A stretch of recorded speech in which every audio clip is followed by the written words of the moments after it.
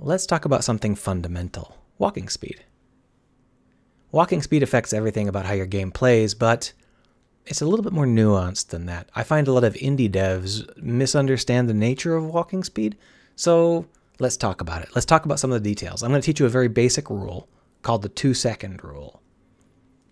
So, let's start with Max Caulfield. Max is a character in a walking simulator. There's not very much simulation in those games, but there is sure a lot of walking. And Max is a good example of that. She walks slow for a person and glacially for a video game character. On the other side of the spectrum, we've got Fridgeman McShooterface.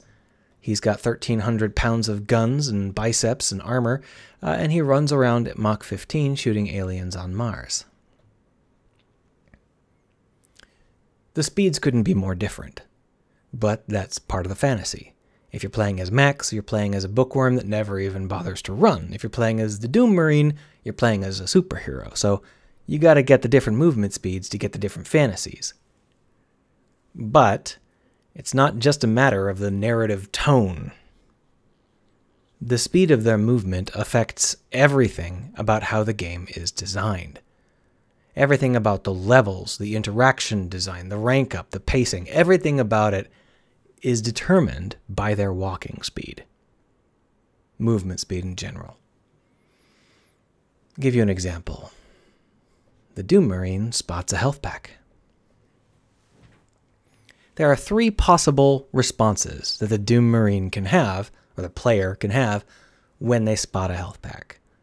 One response is, "Whoa, I stumbled across a health pack. That came out of nowhere." Another response is, "Oh, there's a health pack over there. I'll go get it eventually. I'll get around to it someday." And the third response, if the health pack is in the sweet spot, is, "Okay, I'll go grab it. That health pack is my next micro objective." That sweet spot is roughly 2 seconds. What if there's a door? If you're too far from the door, you'd be like, "I'll get around to that door after I search the rest of the room." But if that door is around 2 seconds away, you're going to be like, "Oh, I should look through that door." How about a monster? Well, you've got a gun, so things are a little bit different here, but if there is a melee monster rushing at you and it's going to take 2 seconds to reach you, you're going to think, "Oh, I should deal with that next." You're not going to be panicked about it, but it's going to be your next micro priority. If it's closer than that, you're going to panic a little bit. If it's further away than that, you're going to be like, maybe I'll switch guns first. I got some time. Now this stuff is not some magical human range. It's all based on how you put the levels together. You're the one that put all of these objectives at 2 seconds away. And obviously not all of your not everything is 2 seconds away. You got stuff that's closer, stuff that's further away. But if you're looking at like a bell curve, the bell curve of how far the player goes to reach stuff is most comfortable at about 2 seconds. 2 seconds for the Doom Marine. If Max goes to Mars and spots that health pack at the end of the hall, that's like a 20-second walk for her. The player is instinctively going to assume something horrible is going to happen while they're walking towards the health pack because it's taking so long to reach. The Doom Marine's like, "Oh, it's just right there. I'll just grab it." Max is like, "Whoo, this is dicey." Fortunately for Max, she's not looking for health packs on Mars. She's looking at this desk. What's on this desk? Oh, is that a figurine? What's in these cupboards? What's in this bookshelf? What's that slip of paper on the floor? She's looking at things that are inside the room. She's looking at things that are 2 seconds away. 2 seconds for Max is a much shorter range than 2 seconds for the Doom Marine, but the same basic philosophy applies. And once again, this isn't some magical number. It's how you set up your world. You're going to set up your world such that most of the things that Max is drawn to are 2 seconds away, if she's supposed to go do them now. There are still things further away, like, oh, look, there is the dorm. We're going to go into the dorm, but that's, 30 seconds away. So we'll walk towards it, but we know it's not our next objective. We're going to have other things en route. Here's a photograph. Here's garbage. Here's someone to talk to. Oh no, someone got hit by a football. That happened faster than 2 seconds, so it was surprising to us. You can see the same rules get applied in both situations. I don't want to overstate this. I'm not saying that this is some magic number. I'm not going to try and tell you that, there is an ideal way to do this. But in general, when you're building a level, you do it with an understanding of what sorts of things the player is going to think are viable to go do now. Like if they spot something, you put it there with the idea that you know how they're going to react to it. And if it's the correct distance away, they're going to just go to it. They're going to be like, oh, that's what I'll get next. Oh, that's the doorway I'll go through next. Oh, that's the painting I'll look at next. And they'll feel comfortable doing it because it's the right distance away. Too close, they'll feel surprised. Too far away, they'll go examine something else first. Now, the thing about this is that since you're the one designing the level, you do not have to choose 2 seconds. You can push it either direction.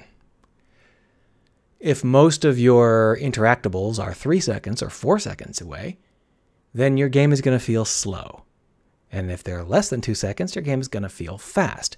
This isn't necessarily bad. For example, if you were to play Subnautica, it's a swimming game, on an alien world, and it's considered quite terrifying, right?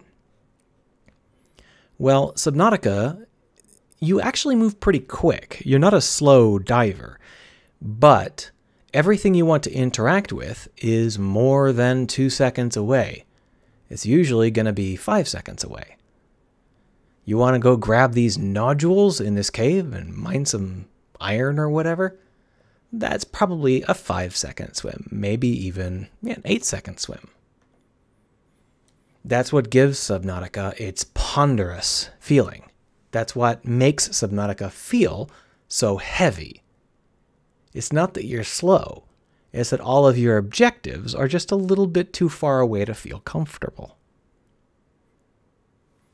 Combine this with a shrinking air supply, and you have a very tense game.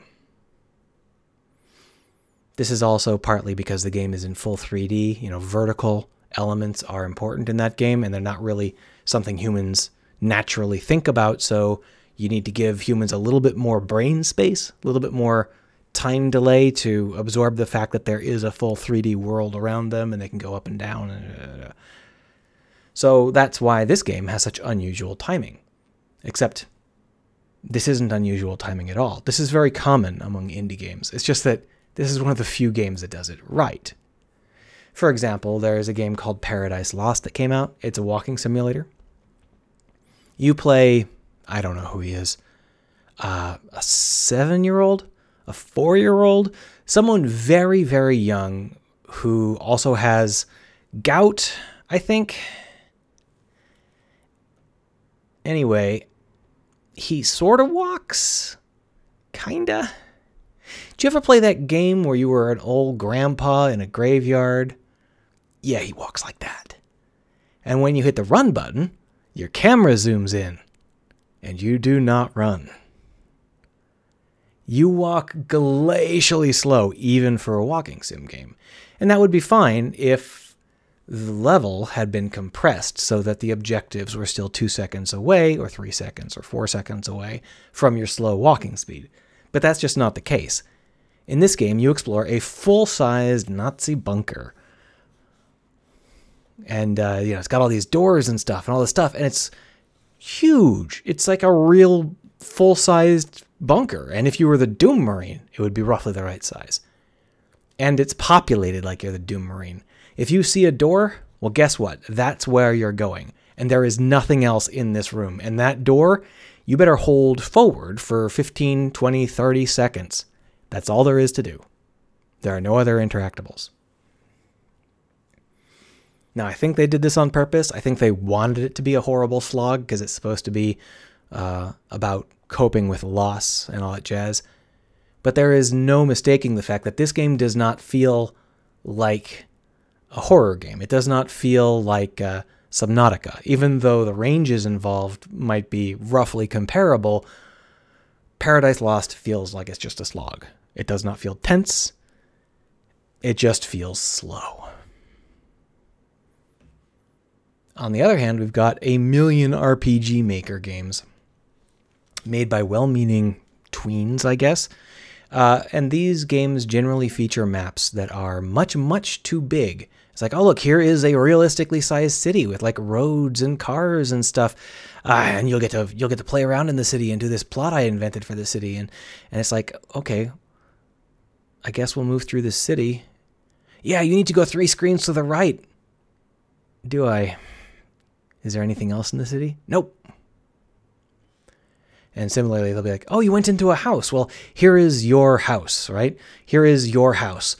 Here is your foyer. Here's your little duvet. Here's your little TV. Here's your bedroom. Here's your little bed. It's like, what are you doing? And this is a common problem I see with a lot of indie games. They're like, I'm not sure how big things should be. Bigger is better, right? Well, if you're building a level, you can simply think of the 2-second rule as kind of a basic guideline. How big should this room you're building be? Well, what role does it play? Measure its width in seconds, right? So if we come in here and we find that this room is 2 seconds wide, like we could walk from one end of the room, if we could walk from the entrance of the room to anywhere in the room in 2 seconds, then every objective we can see in that room is an immediate objective. It's one we can just do right now. Now, this is not bad. It's not a bad thing at all. It's just something you have to do purposefully. So if we walk into a 2-second wide room and we see stuff, that's going to be stuff that we can immediately consider going and grabbing. That's just like, obviously, those are all things that are viable for our next objective. Now, maybe there's things that are complicating the situation, like, furniture or stuff, but that's all stuff that changes how long it takes to get to places. So if you've got a room that is like, built like this, you got like 2 seconds, and then there's a barrier here, and then there's 2 seconds. If we measure this in like 2-second increments, just for the sake of discussion, then this would be like a room which would have 3 different sort of 2-second chambers. Now, this is not how you should design the rooms. This is a valid check. This is a way to say, oh, am I in the right ballpark here? So if you build a room like this, then anything you put here, you know that the player might consider it to be an immediate objective. If you put something over here, then the player is going to consider it to be, we'll get around to it. It's not that far off. We'll do some other stuff first, and then we'll get around to it. And if you put it here, you know that the player is going to finish off everything else in the room before they go over there, because it's many chunks away, if you see what I mean. We got to pass through this chunk and do it, and then pass through this chunk and do it. Then we'll get around to this chunk. This is not intended to be how you should design levels, but it's something I find so many indie game devs get wrong at such a fundamental level. They'll just design their levels to be the wrong size, usually much, much too big. If you do that, then you are creating a slow game, because as I said, you're the one that's responsible for putting these objectives on the game. So if you make a Roblox level, right, and you put in this giant level, oh, it's so cool, I'm gonna make this huge, awesome Roblox level, and it's like 400 meters wide or whatever, and then I've got like a shop here, and then I've got like a shop here, and they're like 45 seconds of walking apart, and that's it. It's like, that's a really, really slow experience. Are you sure you want to have your only objectives be so far apart? What's between them? Are you giving the player 2-second objectives? If not, you need to figure out what the player is going to think the 2-second objectives are, because that's how fast they're going to think the game is. So if you fill this world with like pets or something, and there's a pet every 4 seconds of walking, then sure, it's going to feel a little slow, but that's fine. If the pets are so numerous that you trip over them constantly and they're all like a second away, like you can't be more than a second away from a pet, it's going to feel very fast. See? just a very, very basic validation check, a very, very basic sanity check for the sizing of your levels. And of course, you want to get the fantasy right. You want to walk at the right speed for your fantasy, which means that you need to scale your levels appropriately to the speed you're actually aiming for. I find that a lot of AAA games seem to get this right by just doing a lot of beta testing. Their testers will say that the level feels slow or feels fast, and they'll change the speed or change the level to be smaller or bigger. Presumably, as an indie dev, you would like to get it close to right on your first pass, just because you don't have a million testers to test for you. Anyway, I'm sure that this is going to be something a lot of people don't like hearing. It's a very strange little rule, but it's something that I find really helps to keep levels roughly the right size. And that's it. Have a good one.